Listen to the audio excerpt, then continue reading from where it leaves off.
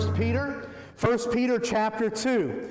1 Peter chapter 2. And I want to draw your attention to one verse of Scripture here as we're working our way verse by verse through this, as I said last week, very rich epistle of 1 Peter. I want to look at verse 17 of chapter 2. So 1 Peter chapter 2, verse 17. It simply reads as the Apostle Peter commands us under the inspiration of the Holy Spirit. He says, honor everyone, love the brotherhood, fear God, honor the King. Let's pray. Dear Lord, I thank you for your word. And I thank you for its richness, its boldness. And this morning, Lord, as we hear this fourfold command by your holy word, may we be changed by it. I pray that you would hide me behind your cross, and that these words that are be spoken from behind this pulpit today would be helpful to your people, for your church, to the praise of your name, for our good and for your glory. In the name of Jesus, we pray these things. Amen. I want you to think this morning about the many relationships that you have in your life. It's probably more than you think of just off the top of your head, but if you start to think, I'm talking about all of your different relationships. For those of you that are married, your relationship with your spouse.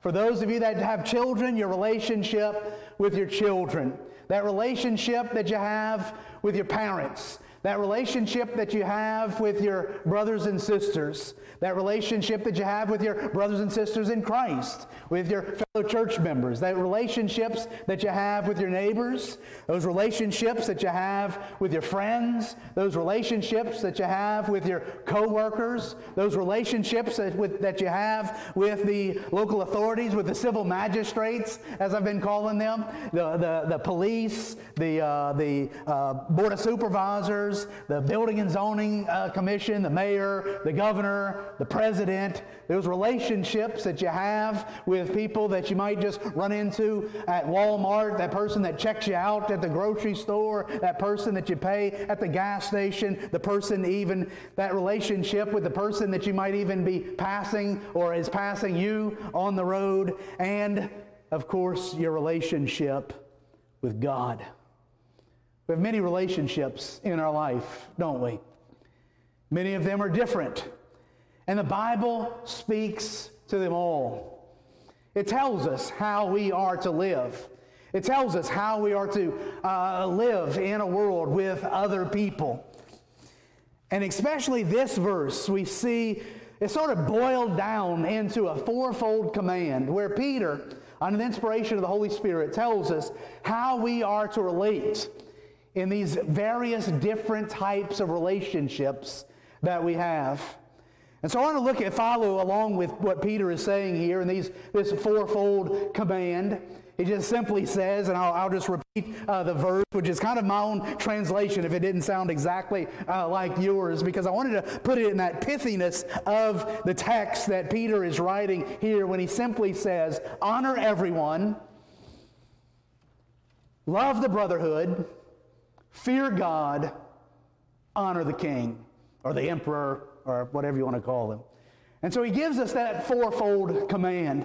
I want to look at each one of those four and think about it biblically, theologically, maybe look at some things that it's not saying. Hopefully that'll be helpful. And how some various ways that we are to apply these commands, these simple, straightforward commands to our life.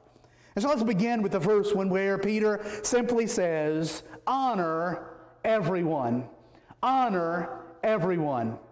Now, this is one of those times when the Bible uses everyone, or the word all there. Actually, if your translation says honor all men, that all men is sort of, men is included, and so don't think, it's not actually not in the text. So when I say everyone, don't think that I'm monkeying with the text, trying to make it gender neutral.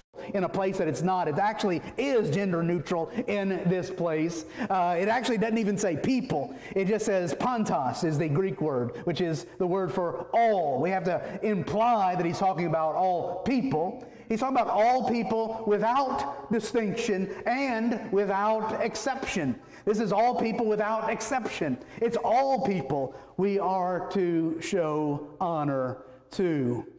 Now, as simple as that statement may sound on the surface, if I might jump straight into a little bit of a mention of application and then come back to look at it biblically and then end with application, it is an issue that a lot of people are confused about today on how we are to relate to different kinds of people.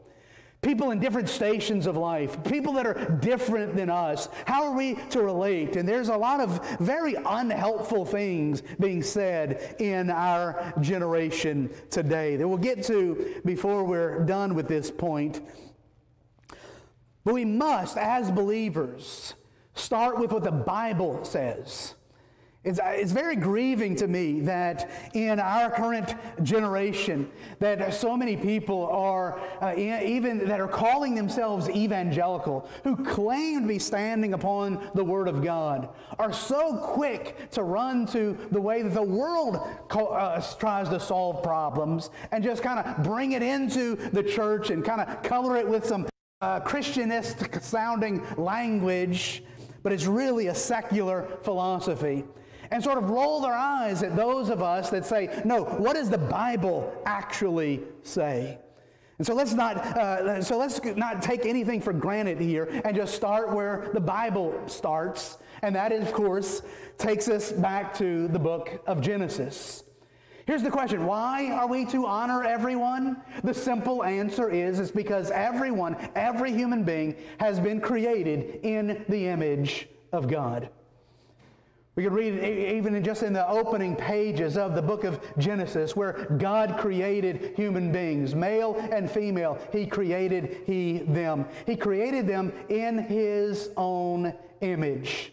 In the Imago Dei, the image of God. Every single human being has been created in the image of God and is a special creation. That is why they deserve dignity. That is why they deserve respect. That is why we should honor everyone, no matter who that person might be. It doesn't matter how much money they have. It doesn't matter if they are rich, whether they are poor, whether they are white, whether they are black, whether they are brown or some other color. They are created in the image of God. From the moment of conception. I almost said from the moment of birth, but we need to make sure that we don't say from the moment of birth. It actually begins at the moment of conception. It's not when the heartbeat is first detected. No, it is when the actual conception is actually made. I won't go into all the biology there. I'll let the parents teach the children on all of those things. But we are created in the image of God. And we are to honor, respect every human life. This is something I learned early as a child, and I thank God that I have parents who train me up in the nurture and admonition of the Lord. And I thank God that I have a dad, a father, that not only taught me with his words, but modeled it with his life. And I remember specifically, I was going to tell you this story. I remember specifically one particular instance. Why I remember this, I don't know. But I remember one day in particular, we were working at my dad's old rent house. When my grandfather came back from World War II, and right when he got married, they moved into a house in Baton Rouge. And when they started having kids later, several years later, they moved into a different house, but they kept the old house on McGrath Street in Baton Rouge. The house is still there to this day. They kept it and began to rent it out. And so my dad was renting it out as when I was a kid. He rented out to people and actually had bought a few other houses and was doing that for a while. And we would go and work on these houses sometimes. And I remember one time we roofed the house. That was an experience, re-roofing the little house. But one day we was in the back and working on the back porch. And I remember my dad always treated the tenants with dignity and respect. Most of the time, it was this elderly black woman that lived there, and he would come to the door and respect her, and he respected her privacy and made sure that it was convenient for us to be there working. But the incident that I remember specifically was one day when we were working on the back porch. There was a back porch that my grandfather had closed in half of it and built a bathroom, because when they first lived there, they had an outhouse. And he built a bathroom onto the back porch and closed it in. But we were working on that, and the guy from next door came over, and my dad was talking to him. Now, to tell you about this guy, I have to be careful so that I don't undermine what I'm preaching, but just so that you can have the image, picture there, it was an old black guy. It was an old black man, and I'm not trying to be derogatory at all, but he was, in shabby clothes. He was old. He talked in very strong black accent, if you know what I mean, so you get the picture of this guy. And I remember my dad shaking his hand, talking to him, conversing with him, and it struck me, even as a little kid, that my dad was talking to that man with the same dignity and respect as my dad would talk to the governor and interact with the governor. He would interact with the governor in the same way that he was interacting with this man who was just the poor black old neighbor that lived next door that couldn't barely string a sentence together coherently. And looked him in the eye and treated him with dignity and respect. You know why? Because my dad understood that he was a man created in the image of God. And that stuck with me. It sticks with me still to this day. When Peter says, honor everyone.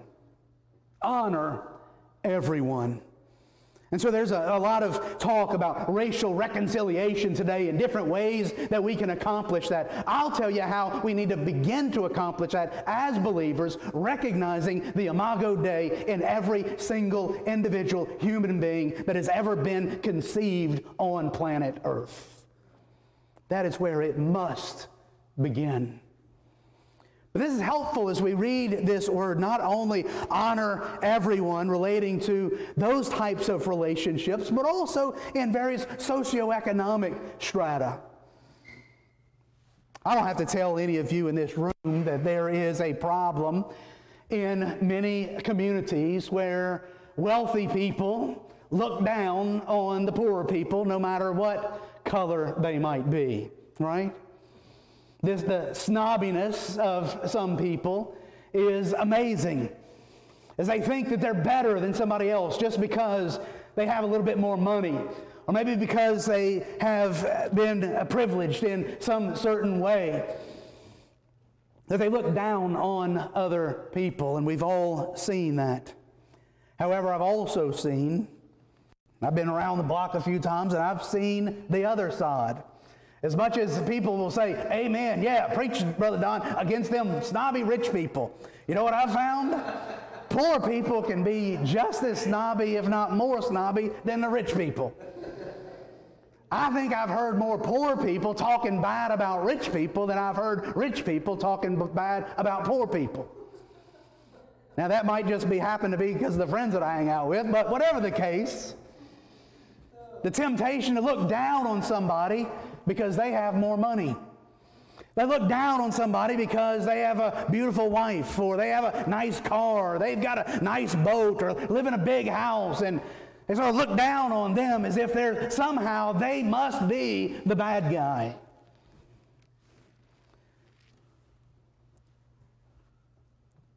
We need to repent of that kind of snobbery. It works both ways. Because we as human beings tend to look down on people who are not like us. But if we had a right understanding of the image of God, the Imago Dei, we will begin to treat everyone equally. Now, when I say we treat everyone equally, here's where I want to put a little footnote. And make sure that we don't say the right words and push it to an extent where it is not biblical at all. And so while I said we must begin with the Imago Dei, we can't end there because the Bible says so much more. And if we just leave it at that, we might tend to come to some wrong conclusions about what this honoring everyone looks like. While we do treat everyone with dignity and respect, it would be foolhardy to think that we're supposed to treat everyone exactly the same. Now, in some respects, I understand, don't hear me saying anything otherwise, in some respects we are to treat everybody the same. But in other respects, we are definitely not. It depends upon their station in life. And God has made different people differently. And so, for example, I'll give you a silly example. And I was thinking of this, and I made myself laugh when I was thinking about it. And so, hopefully, it'll be helpful and make sense to you. Yesterday, when I was over at Miss B's house, little Jameson comes in the room, Joel's grandson, and he walks in the room. What is Jameson, about a year old or so? And he walks in the room, and I get down kind of like on one knee, and I say, "Hey, little buddy, how's it going? Give me 5." And he gives me 5, and I kind of tuffle his head. And that's appropriate, right? He's 1 year old. But if we really took seriously that we're supposed to treat everyone exactly the same, Dave's ahead of me, right? If Mr. Larry came in the door and I say, "Hey, little buddy, how's it going? Give me 5," and I tuffle his hair, I think that might not go over very well, right, Mr. Larry? It's ridiculous, right? And you might say, "Brother Don, you're being ridiculous. You're being silly." Well, I am being silly to make a point. Different people are to be treated different ways. All with dignity, all with respect. But I'll give you a couple of biblical examples because we want to be biblical, not just logical, but biblical. The Bible tells children to obey their parents, right? The Bible never tells parents to obey their children. It's different. It's different, right? It depends upon your station in life. Your station in life. You'll hear people just throw out Jesus' words, "Do unto others as you would have them do unto you," and come up with these crazy applications that actually go far in a different direction than what Jesus was actually telling us to do. Jesus was not telling you that if you want your children to clean, you better not tell your children to clean their room because you don't want them to tell you to clean your room. No, that's not the logic that Jesus is using at all. Does that make sense? So different people. Or if you want to take it into employer-employee relationships, you don't tell your a Christian employer shouldn't say to himself, "Oh, I better not tell my employee to take out the garbage because I don't want him to have to tell me to take out the garbage. And so we're supposed to do unto others as we are to do unto us." And so, no, that's not what the Bible is saying at all. Different people are different. We're to treat them with dignity. We're to treat them with respect. We're to show them honor. But that is not to explode every hierarchy in our society. It's not to do away with meritocracy. In other words, honor everyone does not mean everyone gets a trophy. All right? There's nothing at all wrong with a school giving a medal to the fastest 5th grader in the school. But now, what does the culture say? "Oh, we better not do that because that might make the other kids feel bad." They should. In a very real day, they should, because biblically, what that does is motivates us to excellence and other things. There is a difference. There is a distinction. Some people are more talented than others. Some people are stronger than others. Some people are, dare I say, smarter than others. God has created all people differently. And so when we say we're to honor everyone, that does not mean that we have to flatten out our society where everyone is ensured an equality of outcomes. That is not what the Bible is saying at all. Even if we look at this word honor, and I'll say one more thing, there's so much more that I could say here, but we want to go on to those next 3. Even with this very word honor everyone, he is not implying that everyone is to get equal honor. He is saying that we shouldn't dishonor people. He is saying that we shouldn't disrespect people, but he's not saying that everyone should get the same equal amount of honor. Do you know how I know that? It's not a logic thing, it's a biblical issue. I won't take the time to turn. We could turn to 1 Timothy chapter 5, where the Apostle Paul uses this same exact Greek word as Peter uses here as honor. And he's talking about in the churches that those elders that are working and laboring and preaching and teaching are worthy of double honor. Double honor. Now, I don't want to get sidetracked with all that means. Actually, there he's talking about getting paid and physically being taken care of and all the rest. But what I'm wanting to point out here is he's using the word double honor. There's some people that deserve to be honored, and there's some people that we need to double honor them. Why does everyone need to be honored? Because of the Imago Dei. And then we work up from there for various stations in life, different relationships, and we understand the appropriateness of each one of those, and the Bible helps us think through of all of those things. Does that make sense, you see? So honor everyone. Number two, honor everyone. Number two is love the brotherhood. Love the brotherhood. Now, who is he talking about, the brotherhood here? Well, he's talking about other Christians. Other Christians. He uses this same terminology later in the epistle of all the believers, or in other words, love for fellow Christians. We're to honor everyone, but then he has a distinctiveness that we ought to love our brothers and sisters in Christ. We ought to love our brothers and sisters in Christ. It kind of reminds me of what the Apostle Paul says in Galatians.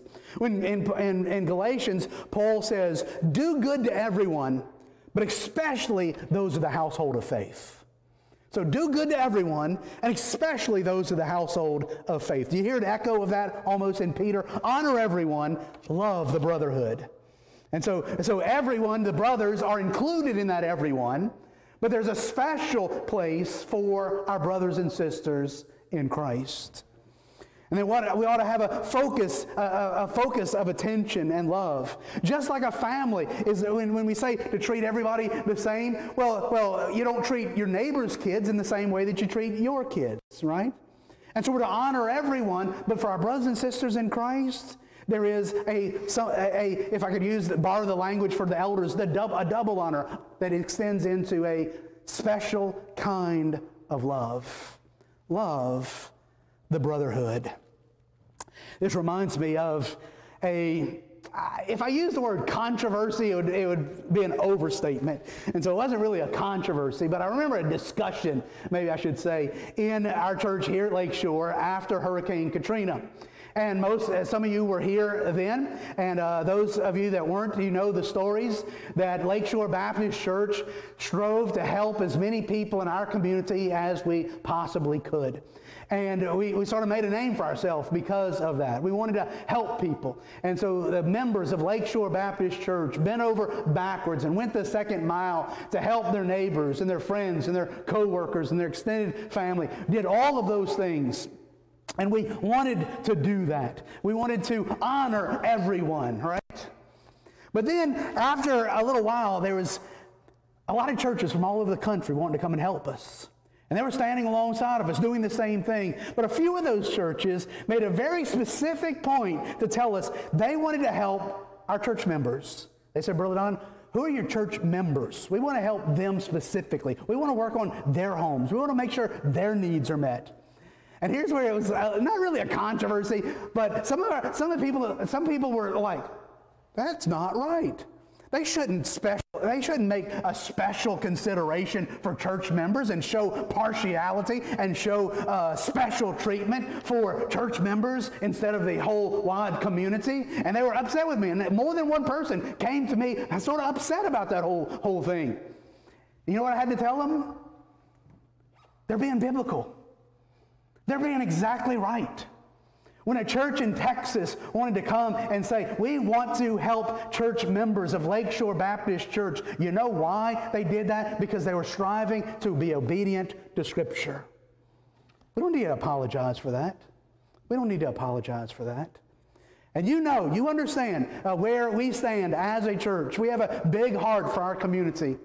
We desire to help as many people as we possibly can. And I push back against those who believe that that is not appropriate. I believe that it is. I believe that it absolutely is. That it is more than appropriate for Christians, a body of believers who are united together as a church to help the community. And people can accuse me of being neo-Kuyperian and all sorts of things, but I believe that the Bible is very plain when it says, do good to everyone. But I believe very strongly it says, and especially the household of faith.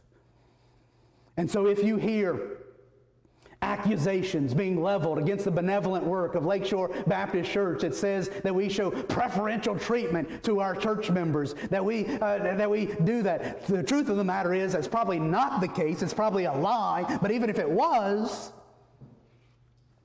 it's completely appropriate. Completely right. The argument against that is as silly as it is for people to say, hey, you gave your kids birthday presents, but you didn't give everybody in the neighborhood's kids the same kind of birthday present. That's not fair.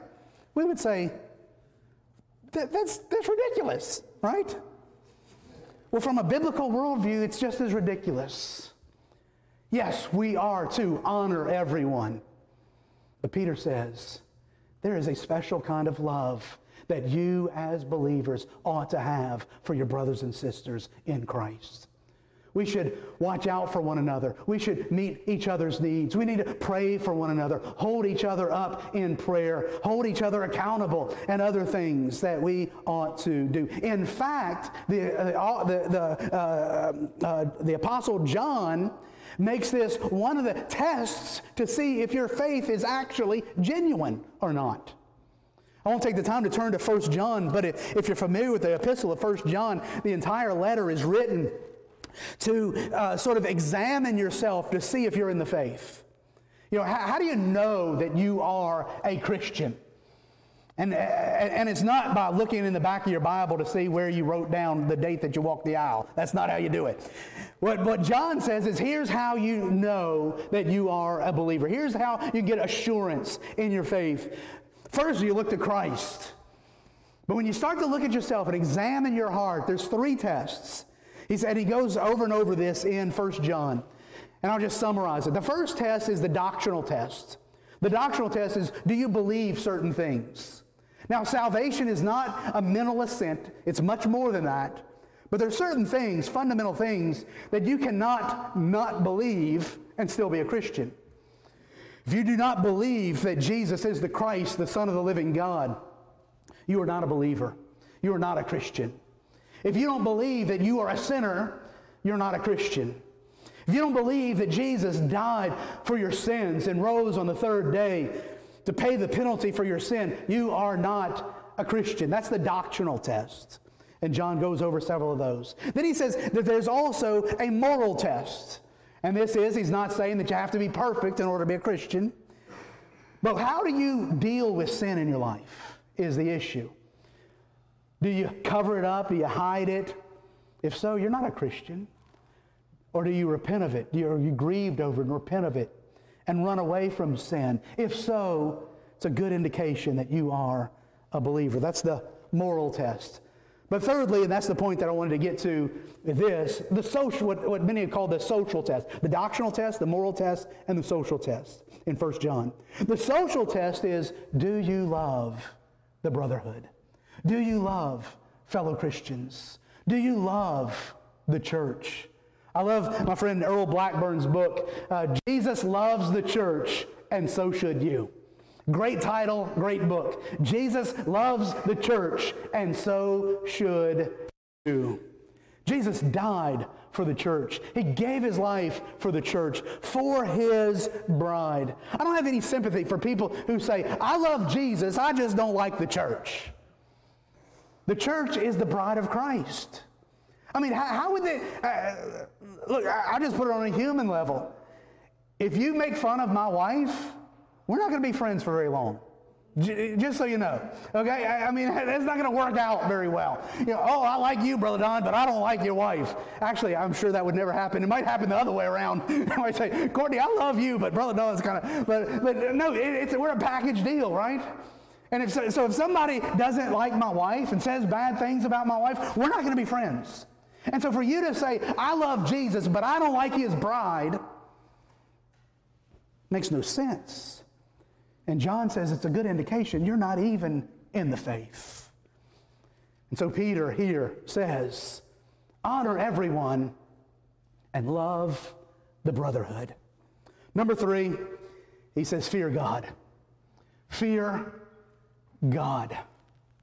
Honor everyone, love the brotherhood, and fear God. I love that. Just 2 words there, a verb and a noun. Who are we to fear? God. Now people kind of get nervous about that word fear. And I often hear people try to worm around it and say, oh, it doesn't really mean fear. It just means respect. No, it's much more than respect. We're to respect everyone. We're to honor everyone. You're to respect your drunk neighbor. You're to fear God. Now, sure, we're to respect God, to honor God, glorify God, and all the rest. The Bible makes it very clear we're to fear no man, but we are to fear God. We are to fear God. And that's why, but it's a tricky one to talk about because, and that's why I got us to read Exodus chapter 20 earlier. Very familiar passage to most of you, the 10 Commandments, but we read a few verses past the 10 Commandments, and did you notice that verse 20? Moses says something that's very interesting if you think about it. What's happening there, if you remember just being read just a moment ago, they're on the side of Mount Sinai. God has just given Moses the 10 Commandments. God is revealing himself in thunders and lightning and smoke, and the people are terrified. They are scared out of their wits. They don't know what's going on. And they are cowering. They're far away from the mountain, and they are repulsed. They are scared to death. They're quaking in their boots, or I guess sandals, whatever they was wearing there in the desert. They're scared to death, right? And they even say to Moses, you speak to us, because if God speaks to us, we're afraid we're going to die. To die just from the voice of God. They were scared to death. And Moses says something very interesting. Verse 20. He uses the word fear twice. First he says, don't be afraid. To calm their fears, don't be afraid. Which, interestingly enough, I've read is the most frequent command in all of Scripture. Over 350 times. So one person said it was 365 times. I'm not sure if that's exactly accurate. But over 350 times, the Bible says, fear not, fear not, fear not, fear not. And this is one of those occurrences. Exodus chapter 20, verse 20, Moses says, fear not, don't be afraid. Because God is doing something. He's testing you so that you will fear him. If I was there, I'd be like, Moses, you're talking out both sides of your mouth there. You just said, don't fear, so that you can fear and not sin. So apparently, there's a nuance there, there's a distinction there that Moses wants to make sure that we understand. On the one hand, it is not a simple, straightforward, nothing else included fear and terror. But it's not less than that. So we're not to fear, but we are to fear. Don't fear God, but fear God. Maybe I can explain it this way. I love the passage out of in the Chronicles of Narnia, The Lion, the Witch, and the Wardrobe by C.S. Lewis. Have you read that? If you haven't read that, if you haven't read The Lion, the Witch, and the Wardrobe, shame on you. You need to read the classic work by C.S. Lewis, The Chronicles of Narnia. They're kids' books. They're kids' books. But he makes analogies to the Christian life that are so very interesting. And there's one passage where Lucy and Susan are at the Beaver's house. Not Leave It to Beaver, Mr. and Mrs. Beaver. They're actually, it's a kid's story. They're actually beavers. And so he's at Mr. and Mrs. Beaver's house, and Mr. and Mrs. Beaver are telling Lucy and Susan, I can't remember if some of the other kids are there, about Aslan, the king. And this is when they first learned that Aslan was not a man, but he was a lion. And the beavers start to describe Aslan. and the terror involved, and his voice, and all the rest. And they start to get a little scared. And Lucy or Susan, one of the girls, says, Aslan, well, is he safe? And here's the classic line that I wanted to point out. Mrs. Beaver says, oh no, he is not safe, but he is good. But he is good. He's not safe, but he is good. You see, we want a God who is safe. No, he's not safe, but he is good. Aslan there is the Christ figure in the story, is representing God. And our God is a terrible, using that word terrible as one who instills terror, a terrible yet good and gracious God. And we must understand both. It is Jesus himself that says, do not, Matthew chapter 10, do not fear man who can kill the body. Now, killing the body is pretty scary if you ask me. I mean, I was racking my brain this morning. I can't remember. I should have asked my wife Courtney, but just the other day we were talking about something. Now I can't even remember what it was. I was trying to remember it this morning. We were talking about something, and she said, well, the first thing that could happen is you could die. Oh, that's all? You could die? That's the worst thing that could happen? You could die? And there's a real reality there. Jesus says, look, don't fear someone, even if they can kill you. That's all they can do is kill the body. Jesus says, Matthew chapter 10, I'll tell you who you need to fear. You need to fear the one who can not only kill the body, but cast your soul into hell. That's who you need to fear.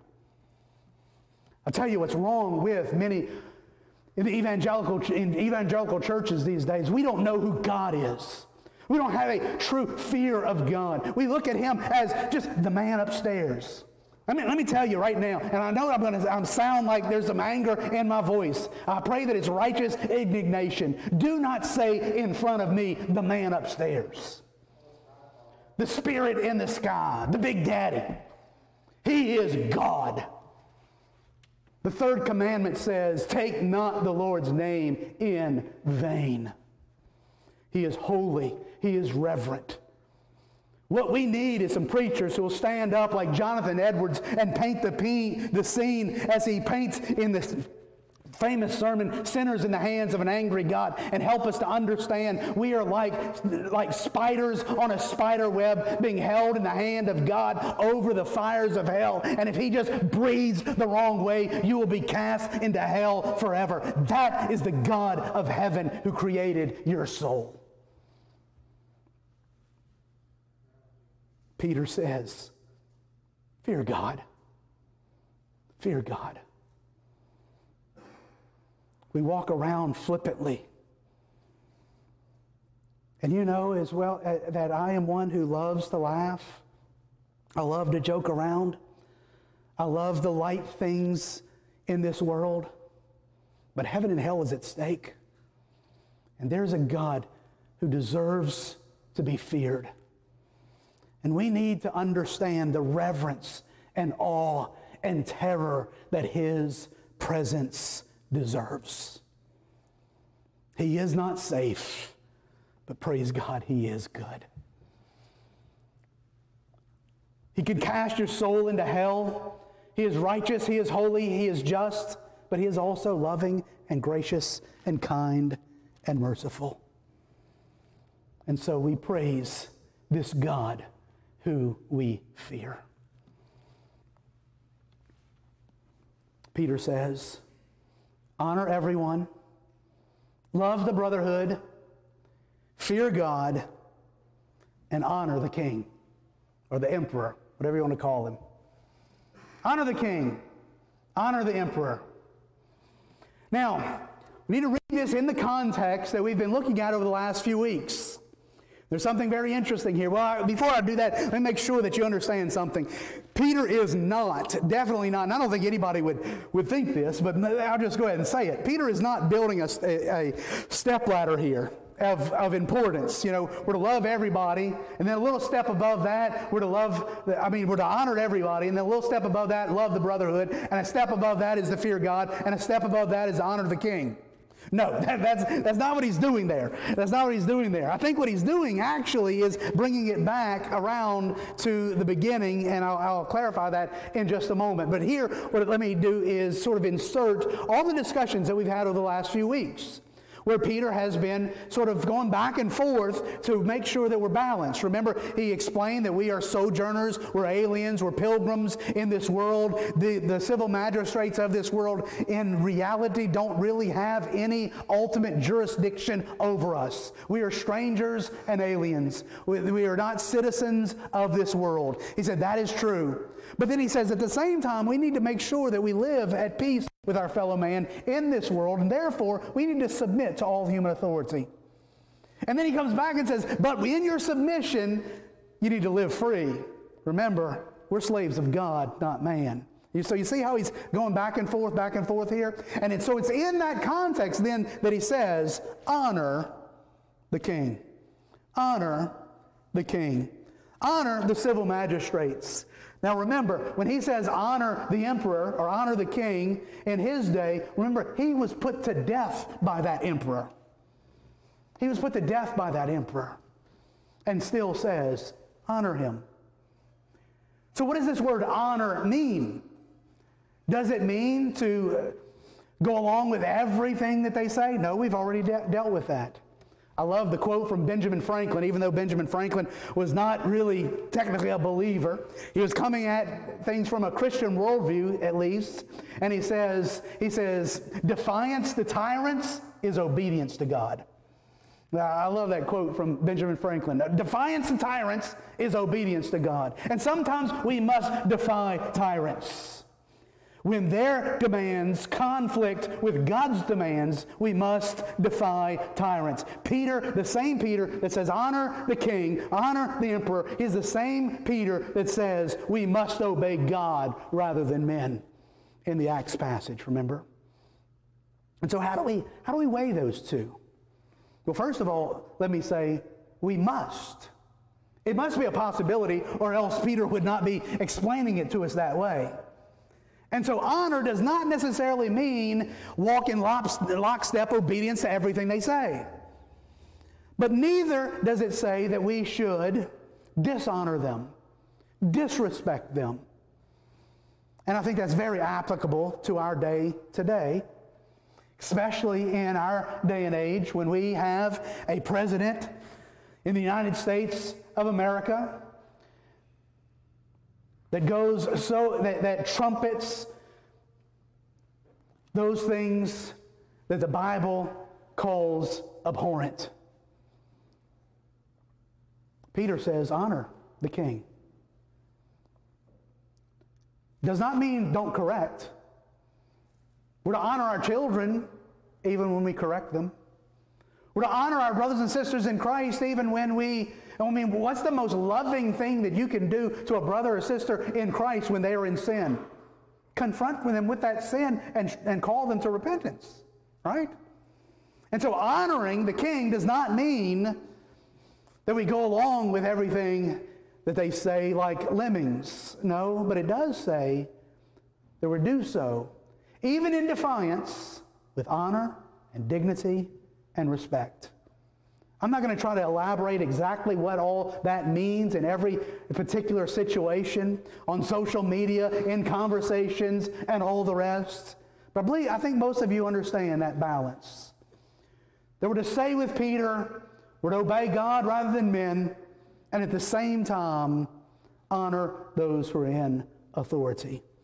And work out how that will look in our everyday lives.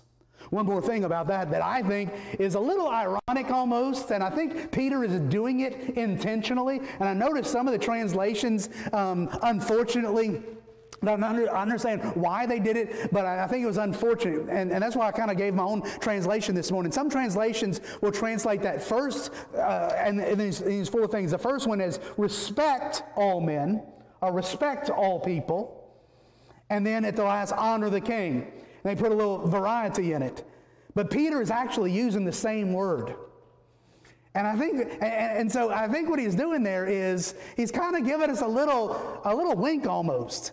When he says, look, we're to honor everybody. And he uses the same word that you're supposed to do to everybody for the king. You see what he's kind of subtly saying? Look, the emperor still puts his pants on one leg at a time. He's just a man. He's just like me and you. Now, his station in life deserves me to mention him separately in this list. However, I'm not going to use a different word for him than I'm going to use for everybody else. He's created in the image of God. Even if he's an atheist, even if he's a God-hater, he's still created in the image of God. And we're going to show him honor where honor is due. We're going to speak against his policies. We're going to, and praise God, we live in a country like America where we are still, at least at some level, free to say those things. But let's make sure that we're careful the way that we say those things. Do you hear my heart as your pastor? As Christians, we need to honor everyone, love the brotherhood, fear God, and honor the King. Let's pray. Dear Lord, I do thank you and praise you, Lord, for your word. And I pray that this passage would work into our souls and that we would apply it to those many relationships in our lives, that it would help us to interact with our spouses and our children and our parents and our brothers and sisters and our neighbors and our friends and our co-workers and those that we come in casual contact with, our brothers and sisters in Christ and even the civil magistrates and everyone else, that we would do so appropriately and rightfully and Christ-honoring. Continue to teach us how to do these things. In the name of Jesus, we pray. Amen.